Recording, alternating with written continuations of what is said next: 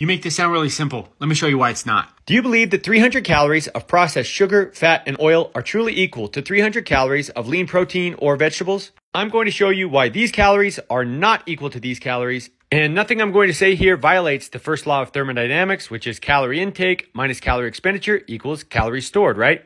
Let's say we track all the calories that we eat in a day. It's a total pain in the butt, but let's just say we do it. First off, we have a bunch of inaccuracies because no two eggs or two apples are alike. And the calories on the label on packaged foods and restaurant foods are typically off by as much as 20%. So not only is this psychologically draining, it's also very, very hard to do with accuracy. Now we've got the other half of the equation, the calories burned. Tracking the number of calories our body burns in a day is even harder.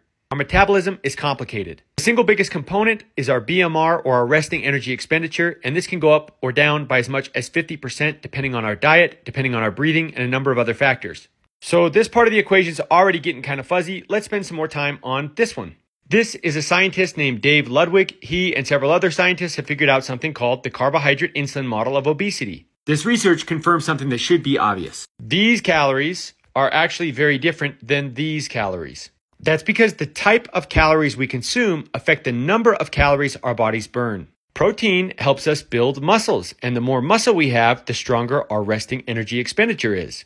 Because of the refined carbohydrates in the donut, when we eat the donut, we get a blood sugar and insulin spike. That's the red line. Whereas when we eat calories that come from protein and fat, we don't get the same blood sugar and insulin spike. I love donuts as much as anybody, but to say that this donut has the same net effect on our body that this chicken breast does is absolutely crazy. Number one, protein is much more satiating than carbohydrates. Eating this will make us less likely to overconsume calories than eating this will.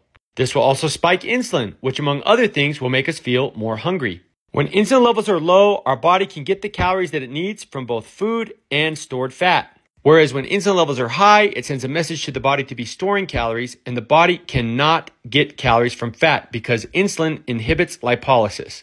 Instead of focusing on eliminating carbs or doing extreme exercise or calorie counting, focus on controlling glucose and insulin levels. Prioritize protein, healthy fat, and fiber. Do that, and then we can all enjoy donuts from time to time without paying a heavy price for it.